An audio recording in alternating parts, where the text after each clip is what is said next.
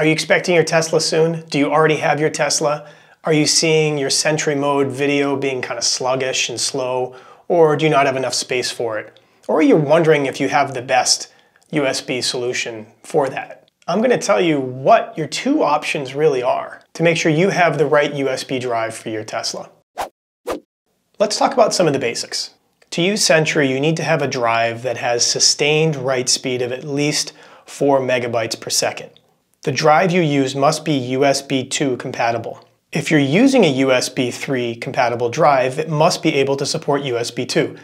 So what does that tell us? It tells us that the USB ports in our Teslas are version 2, not version 3. The only exception to that is the glove box USB that's been added recently to new Teslas. That is version 3. Those sneaky bastards. They snuck in a version 3. And that leaves us still with version 2 though in the center console. So for the rest of us that don't have the glove box option and only have USB 2.0 ports in our center console, you have to remember that USB 2.0 ports max out at 480 megabytes per second. There's a lot of drives that go much faster than that. So that said, depending on where you're putting your storage device is going to give you different options for your drive. So what kind of a drive do you need anyway? So there's two types of drives that we're going to want to look at. One is an SSD, which is a solid state drive. Those are the ones we find in our computers very often.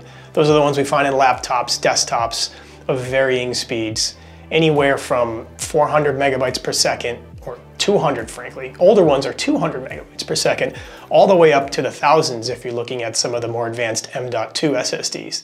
But forget all that stuff, that doesn't matter for this conversation. So the options you have are SSD or an SD card. So the SD cards are small, tiny little buggers that are actually a really great option for this type of use case.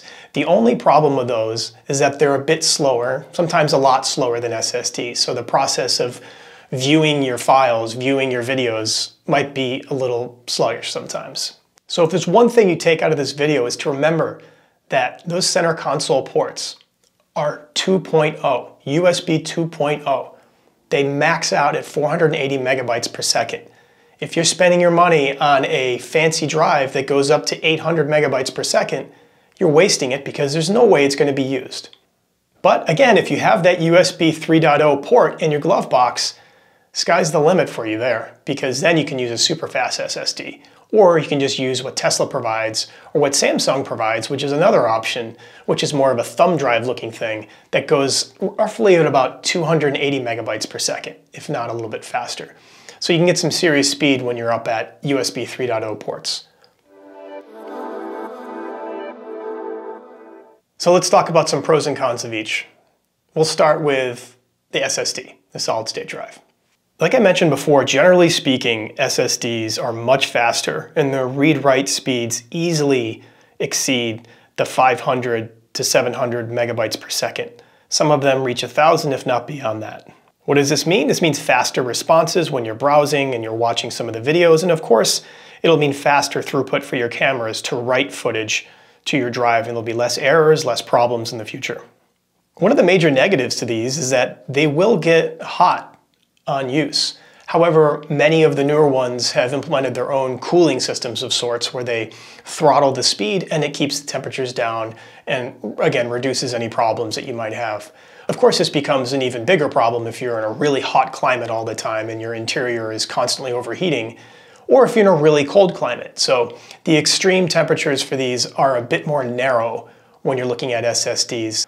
But again, for the vast majority of us, unless you're leaving the car outside in Alaska for hours, days on end, down to sub-zero temperatures, I think we'd be okay. So no concerns there, generally speaking. Let's talk about the SD cards and some of the pros and cons for them. Going back to the temperatures conversation, while SD cards can handle more excessive temperatures, they're a lot slower. The card that I have, which I'll link below, is about 100 megabytes per second, which is snail's pace compared to an SSD of 500 megabytes per second. Another con is that SD cards have a limited lifetime. They are not great for constant read-writes. Then again, we don't intend on running an operating system or running some apps constantly on these. They're not going to be constantly read writing, so that's something to consider too. So all right, I've twisted and turned, I've gone every single direction here. I probably told you more than you need to with this, but what do you choose? It's entirely up to you. So I think I'm going to go SSD eventually. It just so happens that there's some nice SSD drives for Teslas, ones that have proven to work great. I'll link a few below. If you saw the review I did recently on the JEDA USB hub, that's a nice complement to an SSD drive too, because it's got a nice spot inside of it, inside of the hub to store it. And they've also released their own SSD solution too. So there's plenty of options out there. You can choose whichever one you want. Both of them will take the footage you need and provide you with a really good solution. But just realize some of the pros and cons of each before you go buy one. Thanks for watching, everybody. I hope this was helpful as you're looking at different options for your upcoming Tesla. Congratulations. If you have an existing Tesla that you're just looking to change it up, perhaps find a better solution like me.